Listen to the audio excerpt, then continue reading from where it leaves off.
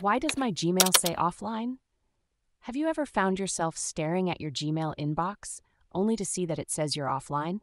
This can be frustrating, especially when you need to check your emails urgently. Let's figure out what might be going on. First, let's talk about Gmail's offline mode. This feature allows you to read, respond to, and search your emails even when you're not connected to the internet. However, for this to work, you need to have it enabled in your Gmail settings.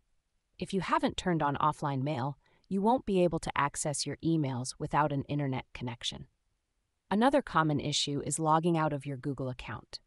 When you log out, your offline Gmail content is removed, so you'll need to allow your data to resync when you log back in and have an internet connection. This means if you log out and then try to access Gmail without internet, it won't work. If you're using the old Gmail offline Chrome app, this could also cause problems. You need to uninstall the old app before enabling offline mail in your Gmail settings. Having both can lead to conflicts and prevent offline mode from working properly. Sometimes the issue might be as simple as having multiple Gmail tabs open. Gmail can only be open in one tab for offline mode to work correctly. If you have more than one tab open, close all but one and try again. If you're experiencing issues with syncing, it could be due to insufficient storage or incorrect Chrome settings. Make sure you have enough hard drive space and that Chrome isn't set to clear cookies on exit.